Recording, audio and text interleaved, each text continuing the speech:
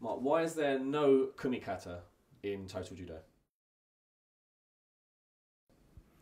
The grip fighting is important, but my system of judo was not based on being the best grip fighter in the world. My aim was not to dominate everyone with my grip. I was always searching for possibilities to throw someone. I want to see the options, see the openings. How can I go to a score? For me, that is judo. How can I throw someone on his back? For me, judo is not being the most dominant grip fighter in the world, which is sometimes effective, but for me, judo is how can I get my opponent who's in front of me on his back. And that is about searching for possibilities, searching for openings, and I need some grip fighting for that, but it's not the aim of my judo system. If I had the possibility to dominate someone with my grip, that'd be fine. Then I was in control of the fight. But at this level, there are so many strong players, especially players who are really focused on grip fighting, that I cannot just dominate people on grip fighting. And the advantage of having a wide range of techniques makes you all round, and that you can adapt to the situation.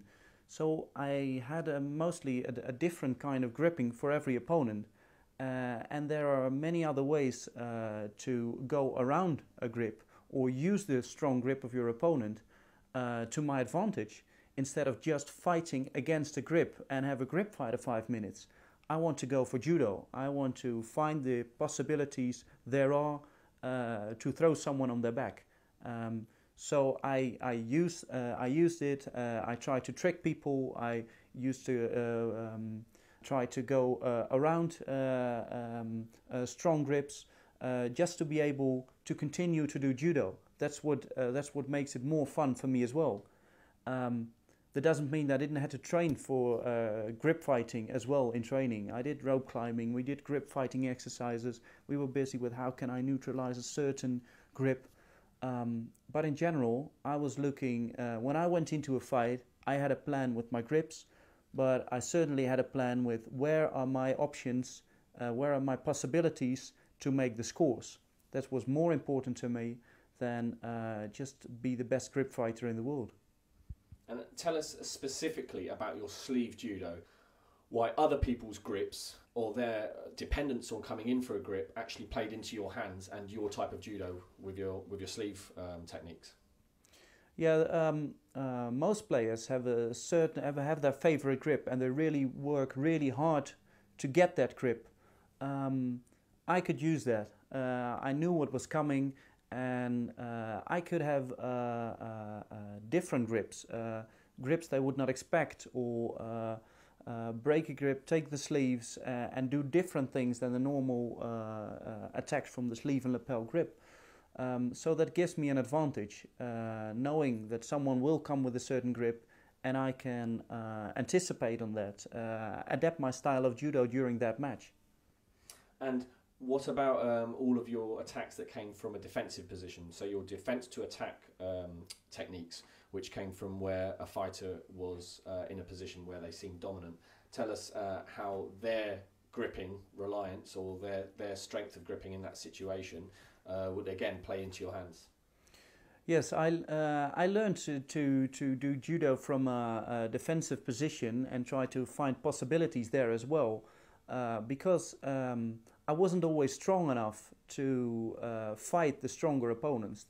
They were so strong in dominating me and I didn't have the power to fight them off. So I was looking for other options and other possibilities. And when you keep on searching, there are always options. There are always possibilities. And when I developed that style of attacking from a defensive position, it got more of a weapon than a solution.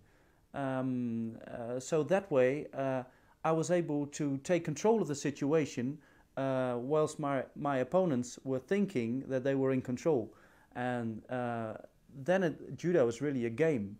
I could trick my opponents, let them think they are dominant, and I could think when they were in a dominant position, okay, come on, just a little bit more. You think you got me cornered, but I got something in my sleeve.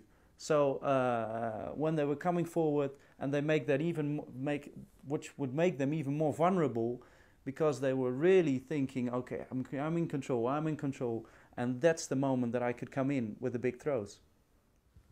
Okay, give us an example, Mark. For instance, I have my special sleeve seonage, and sometimes people are so focused on holding a good grip that I could use it against them. I pretend to break the grip, and they just want to show how strong they are, and they just are focused so much on the grip that they walk after me, follow me, and trying to show that they can hold the dominant grip.